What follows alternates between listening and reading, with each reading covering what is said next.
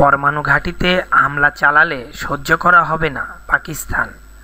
পরমাণু ঘাঁটি লক্ষ্য করে হামলা হলে চুপ করে বসে থাকবে না পাকিস্তান।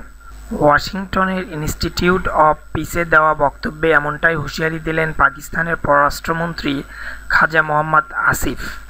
আসিফের হুঁশিয়ারি, পাকিস্তানের পরমাণু ঘাঁটির বিরুদ্ধে ভারত হামলা চালালে তারা বসে থাকবে না। এর আগে ভারতীয় বিমান বাহিনী এবং আইএএফের প্রধান বিএস ধানোয়ার হুঁশিয়ারি দেন, ভারতে যদি সার্জিক্যাল স্ট্রাইকের প্রয়োজন হয় তাহলে তারা পাকিস্তানের পরমাণু ঘাঁটিগুলোর উপর হামলা করবে এবং সেগুলো ধ্বংস করে দেবে।